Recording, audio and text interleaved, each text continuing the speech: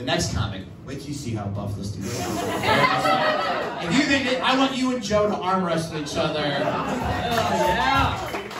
Who's the guy I gotta arm wrestle because I'm so buff? Who is it? You? Come on stage, buddy. Come on. Nobody want to see? Are we here for a comedy show or an arm wrestling match? We can't do arm wrestling. Get on stage.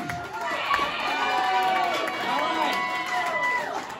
Whoever wins gets custody of my son. Let's go.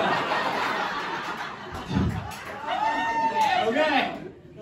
On the count of 7. But we're going in increments of 3. 1, 4, 7.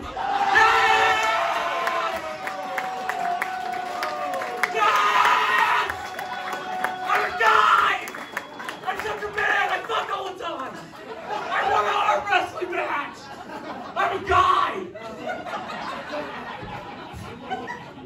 Like, what did at the end of that we just made out? And then his wife's like, why did he come here? Is this how I find out he's gay? Except the guy's an arm wrestling match, his balls are so full of cum.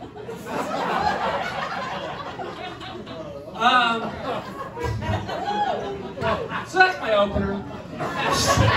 Every show, I start with that. It's relatable. So I did a show at a gay bar about 12 years ago. And I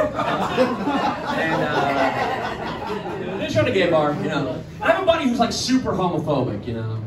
He's not homophobic like, I hate gays. He's homophobic like, I'm not gay. Kissed the guy once, doesn't count, but I'm scared that I liked it. Like that guy. And he called me up, he's like, Joe, what are you doing tonight? I'm like, oh, I'm doing this show at Berlin. You guys should come. And he goes, whoa, Berlin.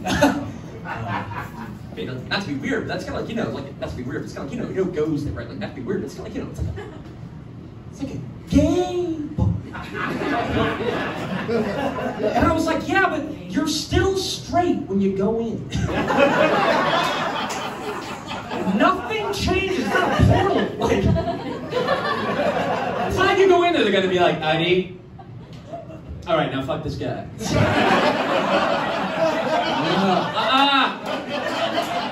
Only way you get near is if you fuck this guy. Arm wrestle him. And then have a talk to your parents and hope they're open-minded. There's no cover. Okay. Now, before I go, I just want to say, the only reason I tell that joke is, you know what I like about telling that joke? Is that in that fictional universe I created, there's a dude who his full-time job is to just get fucked in the ass when he wants to get to the bar. He goes up to his wife, just like another rough night at work, getting fucked in the ass. Why did I leave law school? He turns to the bouncer being like, can we switch shifts? The bouncer's like, no, you gotta work your way up from guy to get fucked in the ass to bouncers. I worked that job in the 80s when it was scary. Magic Johnson was a regular. You think that was easy for me? I have to sleep on my stomach now. Alright, you guys have been awesome. Give up for my arm wrestling.